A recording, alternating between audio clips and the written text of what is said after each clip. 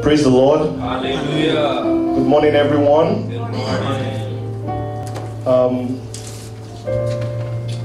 Let's turn to John chapter 11 as we continue in our study of the book of John.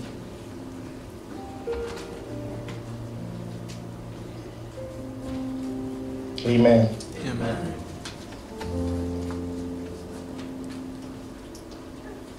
John chapter 11, we'll be reading from verse 19 to 44 today. John 11, 19 to 44. Amen. And many of the Jews had joined the women around Martha and Mary to comfort them concerning their brother. Now Martha, as soon as she heard that Jesus was coming, went and met him. But Mary was sitting in the house. Now Martha said to Jesus, "Lord, if you had been here, my brother would not have died. But even now I know that whatever you ask of God, God will give you." Jesus said to her, "Your brother will rise again." Martha said to him, "I know that he will rise again in the resurrection at the last day." Jesus said to her, "I am the resurrection and the life. He who believes in me, though he may die, he shall live. And whoever lives and believes in me shall never die. Do you believe this?" She said to him, "Yes, Lord, I believe that you are the Christ, the Son of God, who is to come into the world." And when she had said these things, she went her way and secretly called Mary, her sister, saying, "The teacher has come and is calling for you." As soon as she heard that, she rose quickly and came to him.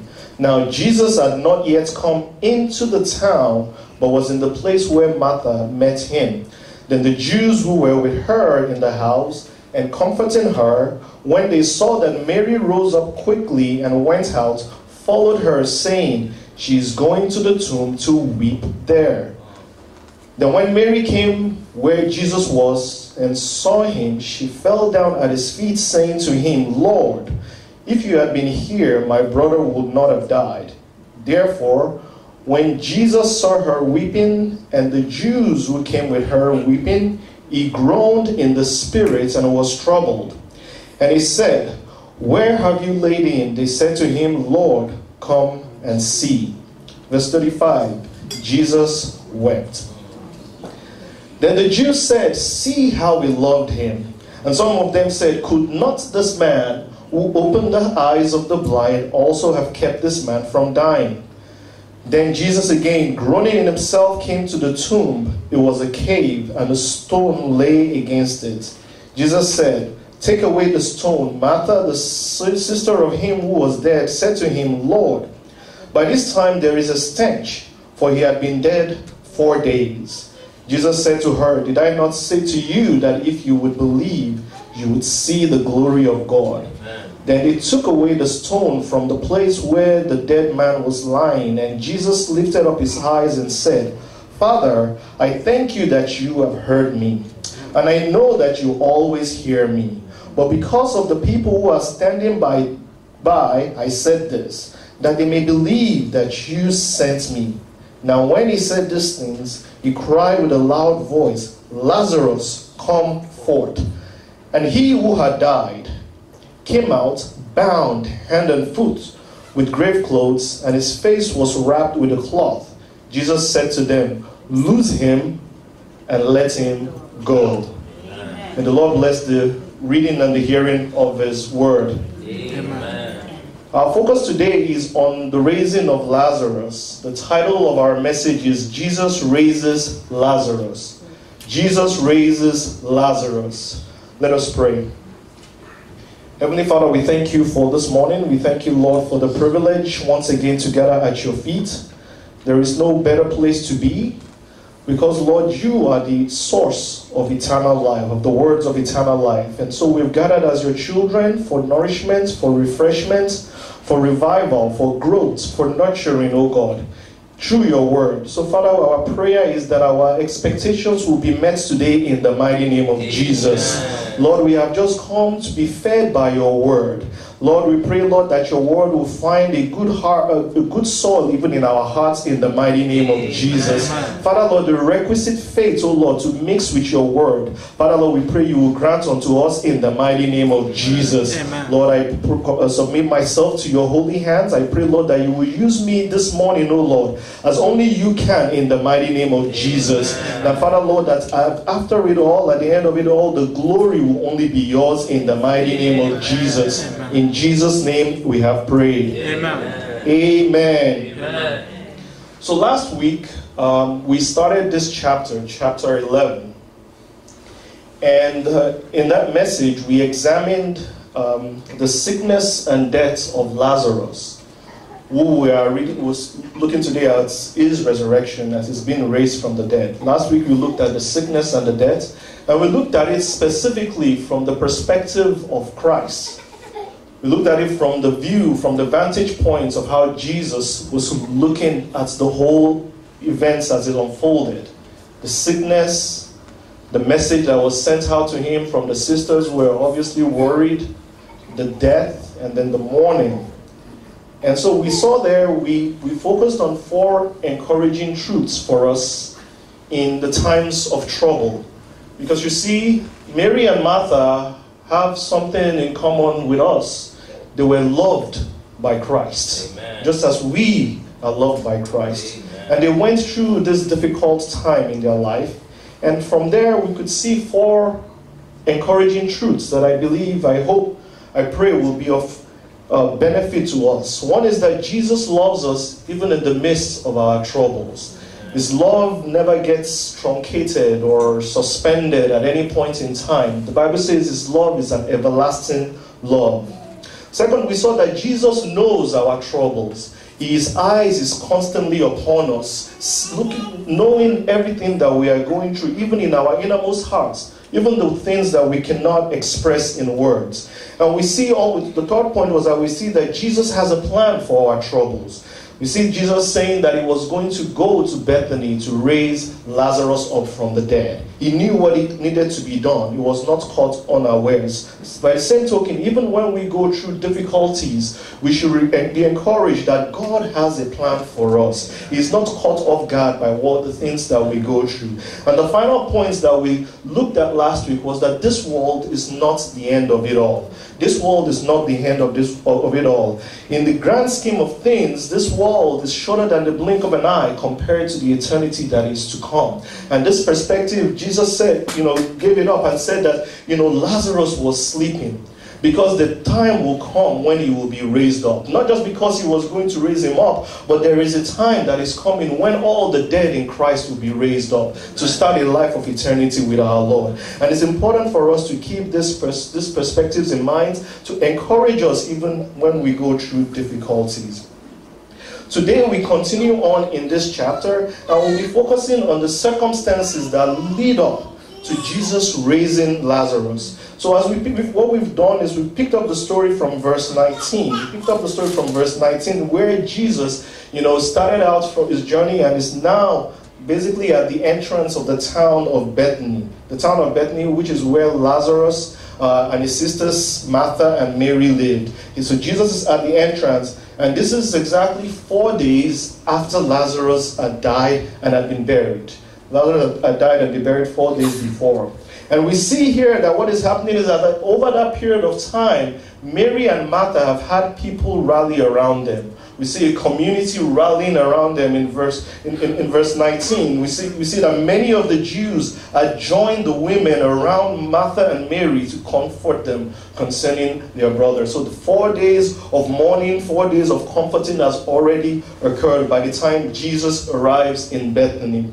But what we learn is that Martha, learning of Jesus' arrival, rushed out of the house to meet him. And then we see from verse 20 to verse 27, we see a lengthy exchange, a conversation taking place. It's a substantial conversation, one that we'll go to in a little bit more details later on. But we see that Martha goes out to meet Jesus and starts talking to him.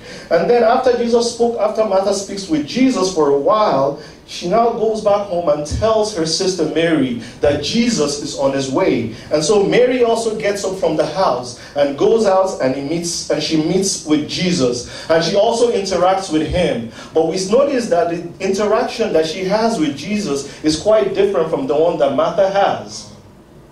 Even though they are sisters, even though they both lost a brother they loved very much, their interaction is different. We see that Mary's interaction is few words. It is more of emotions. It was the emotions that were doing all the talking. Mary was weeping. Jesus wept. So we see that. And then finally we see after this happens, Jesus goes to the tomb of Lazarus. And once again we see Jesus here now says a few words to the Father.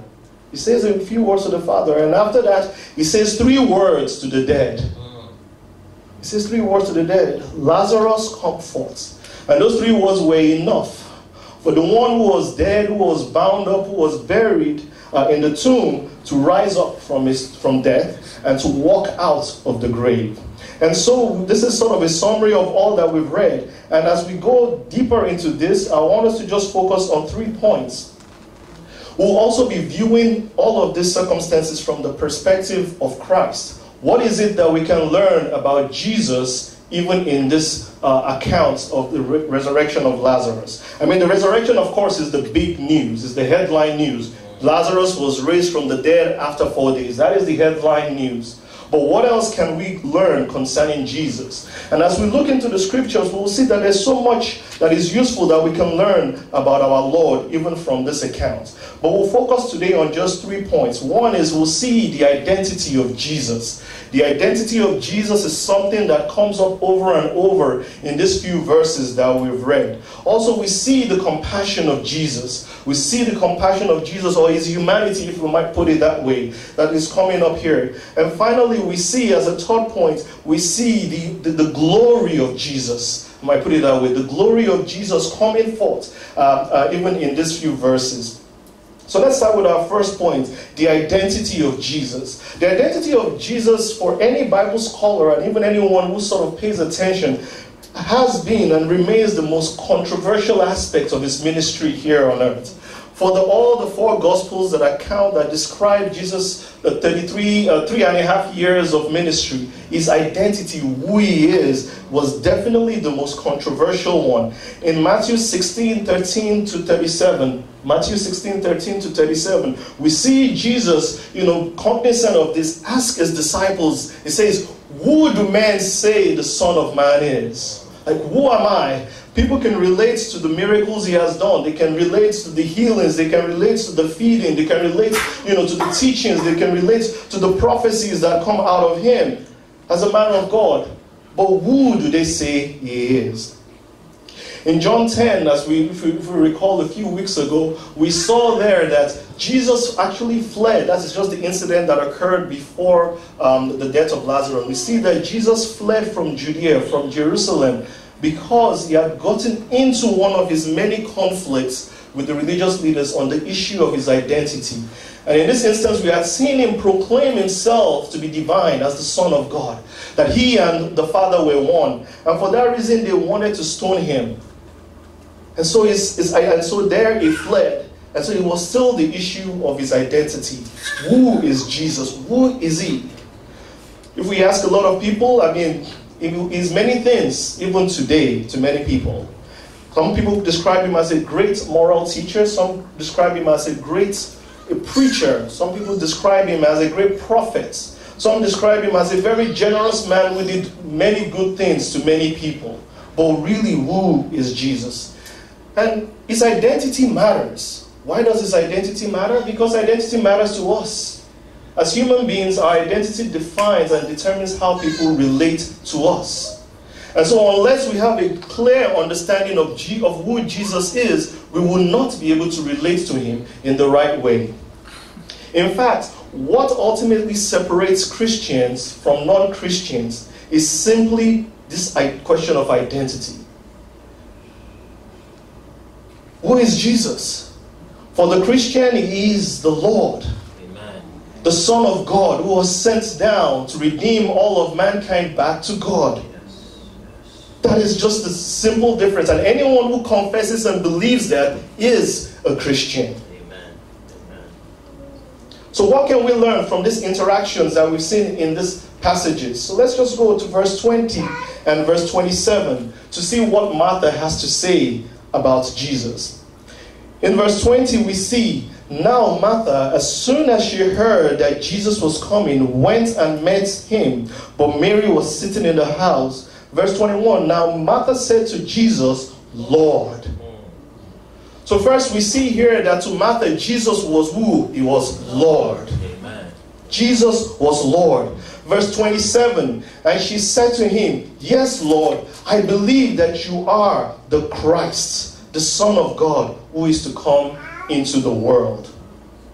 So from Martha's perspective, we learn two things about Jesus, or three things. We learn that he is the Lord. Amen.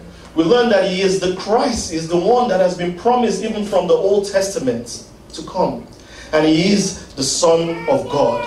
In verse 28, which tells us that when she had said these things, she went away and secretly called Mary, her sister, saying, the teacher. Jesus is the teacher to Martha. Amen. He is the teacher. He is the one that teaches all that pertains to life.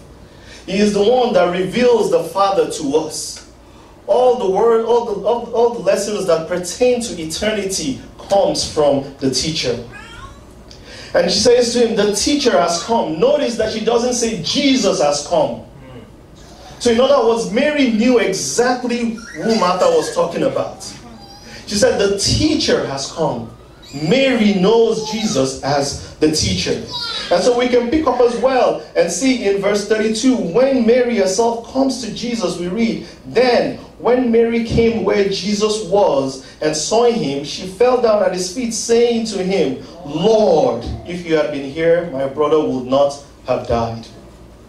So from Mary and Martha, we can learn that the right way to look at Jesus is that he is Lord. Amen. He is the teacher. Amen. He is the Christ. Yes. He is the Son of God. Amen. But Jesus himself also tells us who he is. He is someone who is not ashamed, who is not hesitant to declare his own identity. Let us flip back just to verse 25. Jesus said to her, I am the resurrection and the life. I am the resurrection and the life. And in verse 41, we see even as he prays to the Father, he comes to the Father and he says that, he says in verse 41, then he took away the stone from the place where the dead man was lying. And Jesus lifted up his eyes and said, Father. In other words, he identifies himself as who? The Son of God. The only begotten Son of God. So it's important for us to have the right knowledge of who Jesus is. It is important for us to be able to identify with him who exactly he is. He is not just some moral teacher. He's just not some prophet, but he is the Son of God. Let's turn to John 5:39. John 5:39.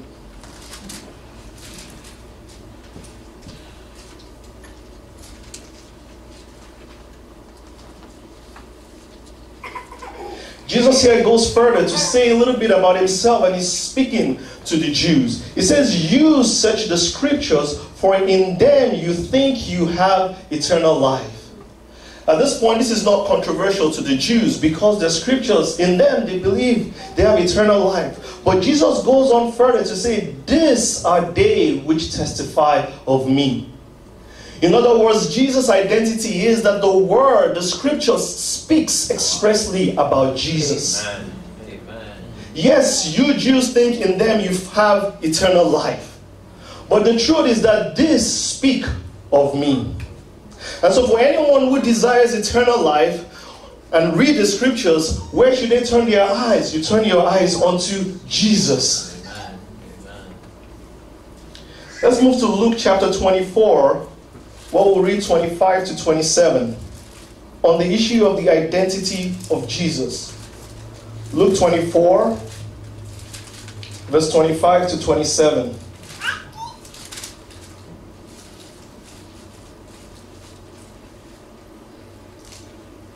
And he said to them, O foolish ones and slow of heart to believe in all that the prophets have spoken.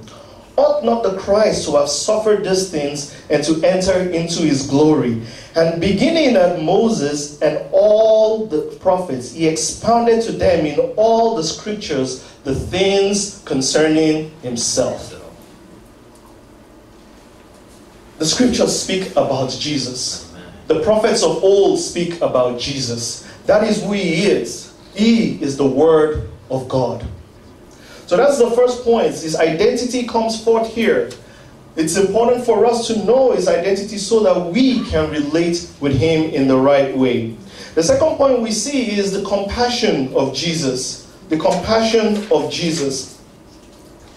We see in the way Jesus relates to Mary and Martha, as we pointed out earlier, there's a distinct difference in the sort of relationship, in the way he converses and interacts with them. I put it to say that for Martha, and anyone who has probably learned a little bit about Martha, she is one of those people that will be considered a pragmatist, a logical, reasoning human being. Mary, on the other hand, is someone who is more of the emotional side. Two different personalities, sisters, two different personalities, going through the same situation, same difficult situation, the loss of their brother, and handling it very differently. And here I see that the compassion of Christ is manifested in the sense that he relates to the two of them, even though they are different, he relates to them in the right way for themselves. He does not relate, Jesus did not relate to Mary as he related to Martha. And did not relate to Martha in the way he related to Mary. He related to them in the way that was most beneficial to them. So what do I mean by this? Let's turn back to verse 20 through 27, where we see Martha's pragmatism at play. First we note, she says, Lord, if you had been here, my brother would not have died. But even now I know that whatever you ask of God, God will give you. Jesus said to her, your brother will rise again. Martha said to him, I know that he will rise again in the resurrection at the last day. Jesus said to her, I am the resurrection and the life. He who believes in me, though he may die, he shall live. And whoever lives and believes in me shall never die. Do you believe this? She said to him, yes, Lord, I believe that you are the Christ, the Son of God, who is to come. Here we see a lot of conversation taking place. Martha is speaking, responding to Jesus. But we see the contrast when Mary shows up.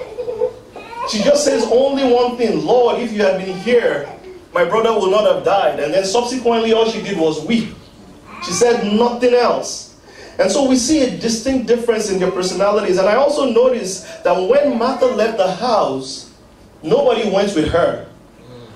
But when Mary left the house, what does the Bible tell us? If we go back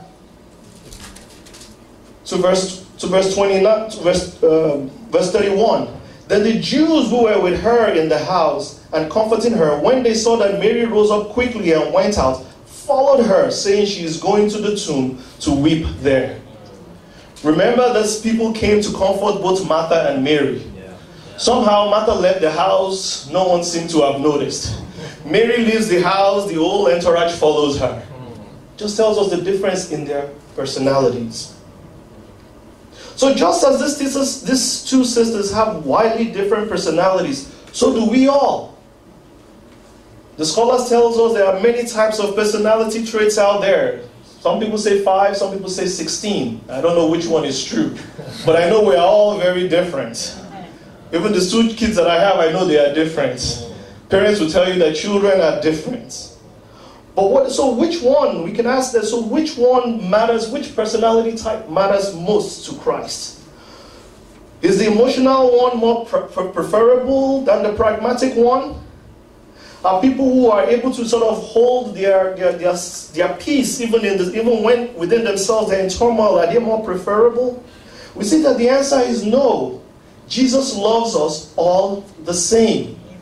It matters nothing to Jesus that Martha is one who is more prone to the logical side of things, whereas Mary is the one that is more emotional. We see that Jesus loved them and he responded and comforted them in the ways that was most beneficial to them. For Martha, who had questions and was thinking Jesus was speaking to her, was assuring her true words. And for Mary, who all she could do was just weep. We read that Jesus also wept. So, what is it that matters to our Lord? What matters, I believe, is that the two of them recognize Jesus as the Lord, the Christ, and the Messiah. So their personality types mattered less than how they viewed Jesus. And so for that reason, he is able to comfort them exactly where they are. And that's, I believe, is all that really matters. Jesus in Matthew 11, verse 29 to 30, because this goes to the heart of what does it mean for us to be able to come before the Lord, and for him to be able to relate to us, for him to be able to comfort us. Matthew 11, 29 to 31 tells us, Jesus says, "Cast your burdens upon me. Take upon my yoke, which is light and easy." So expectation that Jesus has for you and I, for us to live our fullness, the fullness of life that he desires for us, is not that we be of a particular personality type, but a particular emotional type, but rather that we come to him in the knowledge that he is the Lord and he is the Christ. Amen. Because that is what we see is in common with these two sisters. And why is that so? Because in Hebrews 4 verse 15, Hebrews 4:15, let us turn to that. Hebrews 4:15, we learn something about how, Jesus looks at us, how he views us. Hebrews 4:15 says, "For we do not have a high priest who cannot sympathize with our weaknesses, but was in all points tempted as we are, yet without sin." So I just want to focus on the part when he talks, he sympathizes with weaknesses. Jesus sees us the way we are. And all he asks for us is the humility to accept him as Lord. He will come into our lives and he will meet us where we are, but he will not leave us the same. He will not leave us the same. Anyone who focuses on the life of the disciples, especially someone like Peter, when Jesus came to him, he met him as a fisherman. Not as a learned person, not as a scholar, as a fisherman. A fisherman who was very brash. Very, very brash. There was a time that he was the one who chopped off someone's ear. He's the one who said, "Let us buy swords so that we can go and fight." And it's the same one when a servant's girl told him, "You are with Christ," he denied and denied and denied. But the same Peter, Jesus picked him up from where he was. The same Peter was the same one in the Acts of Apostles that would look at the religious leaders and tell them that we would rather obey God than obey man. And after he had been whipped, they counted it what? All joy. They were rejoicing. He was rejoicing. He and John were rejoicing that they could partake of the tribulations of Christ. So we see someone who Jesus picked up from being a mere fisherman. Someone who was of a rash temperament and suddenly becomes the same Apostle Peter. And when you read his epistles, the 1 Peter and 2 Peter, you cannot recognize the same fisherman in those epistles. So what does this say to us? It doesn't matter where we are right now. The God of all creation can use you and I. All he is asking for us is to see him as he is, the Lord, the Christ, the teacher, the master. I pray the Lord will help us in Jesus' name. Amen. And on this point, I mentioned that Jesus, John 11:35, that Jesus wept. And I just want to spend a few minutes on that point. Because we might ask, why did he weep? Well, we know why the people around him wept, right? Verse 33. Therefore, of John 11, therefore when Jesus saw her weeping, and the Jews who came with her weeping, he groaned in the spirit and was troubled. So you might say he wept because everybody around was weeping. Maybe that's true. It's interesting, the Bible doesn't say anything about Martha weeping. But why did Jesus weep? These people were weeping because of the loss. It's natural, it's human. They lost a brother, and those who came to comfort them were weeping. But Jesus came. What was the purpose of Jesus being there? He came to do what? To raise Lazarus from the dead. So why would he weep? Why would he weep? He couldn't be weeping because Lazarus was dead. So why would he weep? He was touched. Thank you very much, Ma. See, this is as another example of his compassion towards us. Even though he knew he was going to raise up Lazarus in a few minutes, but yet he was touched by what the people were going through, was touched by what Mary was going through. His humanity reached out and could experience what they were going through. I mean, there's a lot of, in preparing for this sermon, I had this question, why would he weep? I mean, he knows he's going to raise him up. I mean, he knows. Why would he weep? It's not weeping because for the same reasons as they are weeping. We know why they are weeping. They think that Lazarus is gone for good. But he knows that Lazarus is not gone for good. So why was he weeping? And I can only just conclude, after much study, that it was just the compassion in him, looking at them weeping, knowing the kind of pain they were going through, yet not realizing that standing before them was who? The resurrection and the life. It was so, almost to the point of being pathetic. There they are weeping, crying, yet standing before them is the resurrection and the life. And I believe this is why he was weeping, because looking at them, he saw that how limited their knowledge was. How limited their understanding of what was going on was. And here we see his compassion. He could relate to them, even though he knew what they did not know, but yet he could relate with them. Pray the Lord will help us to understand the compassion which the Lord has for us, which Jesus has for us. He loves us with an everlasting love. He loves us beyond what we deserve. He loves us in ways that even we cannot comprehend. Amen. Amen. So we've seen that the identity of Christ, or the identity of Jesus, even in these verses, we've seen his compassion being manifested. Now we go on to see his glory being manifested. Let's turn to verse 22. Here, Martha reveals something to us concerning the glory of Jesus. And you know, for reasons that we'll get into shortly, I honestly believe Martha did not know the full import of what she was saying here. Martha said, "But even now, I know that whatever you ask of God, God will give you." Let's read that again. "But even now, I know whatever you ask of God, God will give you." This is the woman who I just previously said, "Lord, if you had been here, my brother would not have died. But even now, I know that what you ask of God, God will give you." If we could stand back and just logically think about that, the next natural question should have been what? Next natural statement could have been what? Ask God to raise him. Ask God to raise my brother. I mean, she just confessed it. I know that whatever you ask of God, God will give you. So the next natural question would have been, ask God for my brother's life. And Jesus said to her, "Your brother will rise again." And that still doesn't clue her in. Instead, she goes on a tangent. She says, "Yes, I know. In the last day of resurrection, he will rise again."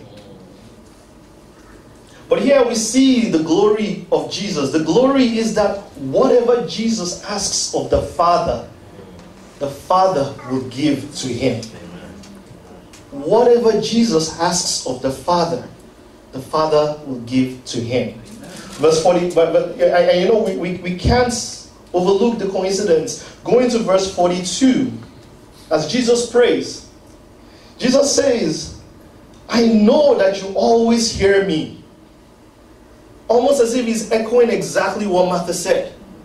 But that is just the truth.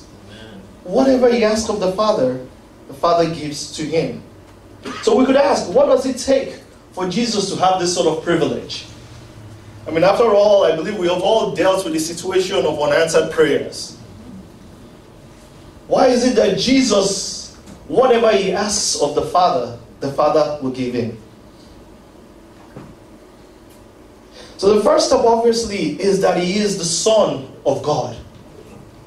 That is the first reason why whatever he asks of the Father will give him. But then we are encouraged because in John chapter 1 verse 12, we are told that for as many as will believe in Jesus, to them they get the right to be what? Called the children of God. So we are one step away, one step into this privilege. Jesus could ask because he was the Son of God, and he talks to God as Father. But what more is there to it? We should be mindful of what James chapter 4 verse 3 tells us. James 4:3, I believe, is a very instructive verse when it comes to the issue of prayers and asking and receiving.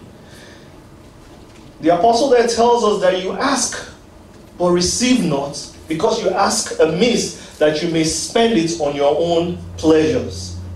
So we can all ask. We have the freedom to ask because we have the mouth and we can speak and we can utter whatever it is we desire. We have, as they might say, the freedom of speech. But we don't have a right to an answer. We have a freedom of speech. We have the freedom to ask, but we do not have a right to an answer. What does it take? What is the secret by which Martha somehow could discern that whatever Jesus asks of the Father, God will give him? Because that's basically the heart of it. That is the heart of asking. You just don't ask because you feel like, talking. You ask to receive. So let us see, what can we learn concerning Christ that might help us to understand the origin, the secrets of his receiving answers from the Lord. So let's just see a couple of verses. John chapter 4 verse 34. Keeping in mind what we just read in James 4 verse 3. John 4:34 tells us, Jesus said to them, my food is to do the will of him who sent me and to finish his work. John 6:38. For I have come down from heaven not to do my own will, but the will of him who sent me. John 8:29. John 8:29. And he who sent me is with me. The Father has not left me alone, for I always do those things that please him. And finally, we move to John 11, verse 4, that we read last week. When Jesus heard that, John 11, verse 4, when Jesus heard that, he said, this sickness is not unto death, but for the glory of God, that the Son of God may be glorified through it. I hope we discern from these few verses that we've read that the secret of receiving from the Lord whatever we ask is knowing and doing the will of the Father. Over and over again, Jesus emphasizes that. We might ask, what does it mean to know the will of the Father?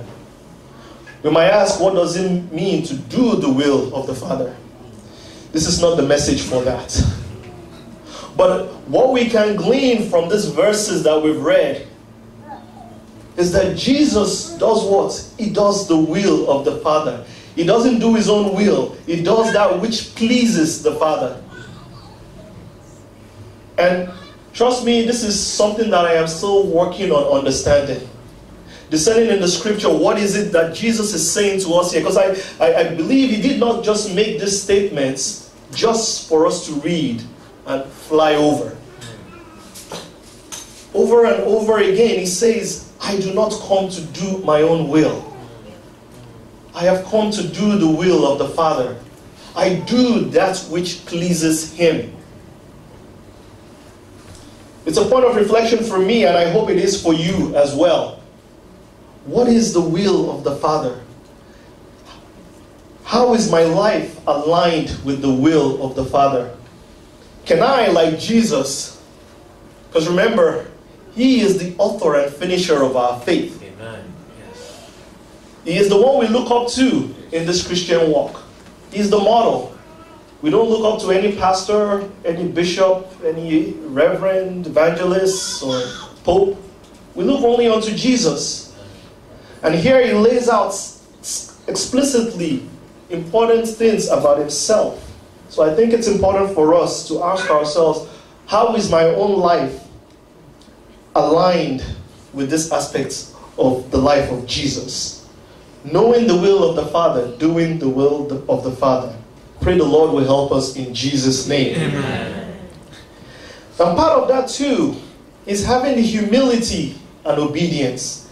Let's turn to Philippians chapter 2, verse 5 through 11. We are looking into why is it that Jesus has this privilege, He has this glory that whatever He asks of the Father gives it to Him. Philippians chapter 2 from verse 5. Let this mind be in you, which was also in Christ Jesus, who being in the form of God did not consider it robbery to be equal with God, but made Himself of no reputation, taking the form of a bond servant, and coming in the likeness of men, and being found in appearance as a man, He humbled Himself and became obedient to the point of death, even the death of the cross. Therefore God also has highly exalted Him. Some will say here you see a cause and an effect here. We see what is it that Jesus did, and we see what is the consequence of His actions. Therefore God has also highly exalted Him and given Him the name which is above every name, that at the name of Jesus every knee should bow, of those in heaven and of those on earth and of those under the earth, and that every tongue should confess that Jesus Christ is Lord, to the glory of God the Father. Here we see humility and obedience in Christ. The Bible says that He was in the form of God, did not consider it robbery to be equal with God, but made Himself of no reputation. Humility is one of those things that we struggle with as human beings, because it's difficult to be humble. But we see that is a key aspect of Jesus being able to receive whatever it is that He asks of the Father. So for us to be able to fully enjoy the privilege of being sons and daughters of the Lord, just of God, just as Jesus is. So already through salvation, we've already enjoyed the first step, which is we are sons and we are daughters of God. Let us know, let us seek out, let us desire to know the will of the Father. And let us with humble obedience aspire to do it. And the Lord will help us in Jesus' name. Amen. So we've seen the identity of Jesus manifest in these verses. We've seen His compassion, and we've seen His glory as manifest in the fact that coming before the tomb, His prayer was very simple. Father, I know that You have heard me. I know that You have heard me, because You always hear me. That is the glory of Jesus. So as we conclude, I want us to just ponder a few points. As we conclude, let's turn to verse 25 and 26 of John chapter 11. John 11, 25 and 26. And I want us to just wrap up here. Because, like I said, the headline of this chapter is the raising from the dead of Lazarus. And it's very easy. I mean, I know the first time I read this chapter, for me that was the focus. And also the other focus was the fact that, the shortest verse in the Bible was here. But there's more to it. And I want us to focus on that in verse 25 and 26. Jesus said to her, I am the resurrection and the life. He who believes in me, though he may die, he shall live. And whoever lives and believes in me shall never die. Do you believe this? Lazarus will be raised. But we know that Lazarus will die again or go to sleep again. So yes, it's a miracle that he was brought back to life. But that is not the eternal lesson to be learnt here. The eternal lesson to be learnt here is what Jesus says here. I am the resurrection and the life. He who believes in me, though he may die, he shall live. And whoever lives and believes in me shall never die. What is Jesus talking about here? Jesus is talking about eternal life here. Let's turn to John chapter 5, verse 24 to 29. John chapter 5, 24 to 29. What is Jesus talking about here?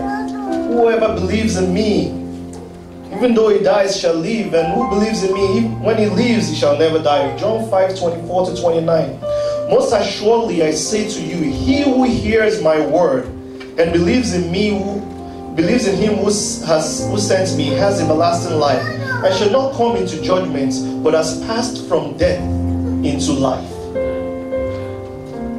Most assuredly I say to you, the hour is coming, and now is, when the dead will hear the voice of the Son of God, and those who hear will live. For as the Father has life in himself, so he has granted the Son to have life in himself, and has given him authority to execute judgments also, because he is the Son of Man. Do not marvel at this, for the hour is coming in which all who are in the graves will hear his voice and come forth. Those who have done good to the resurrection of life, and those who have done evil to the resurrection of condemnation. And here Jesus sheds the light on what he is saying. So for Lazarus, he was called out from the tomb into a physical life where he will die again. But the day is coming when Jesus will descend and he will call out to those who are physically dead, but he will call them out into an eternal life. We should be mindful of this. I believe this is the core message of this whole chapter. It's about life, but not the physical life, but the eternal life that is to come. So I want us to keep it in mind every day and ask ourselves, this passage where Jesus says, where am I? Am I one of those who believe in him, so that even if I die here physically, yet I will live eternally? Or am I one of those who lives eternally, and for that reason, because I believe in him, I will never know eternal death or condemnation? We should not get carried away by the physical realities that surrounds us.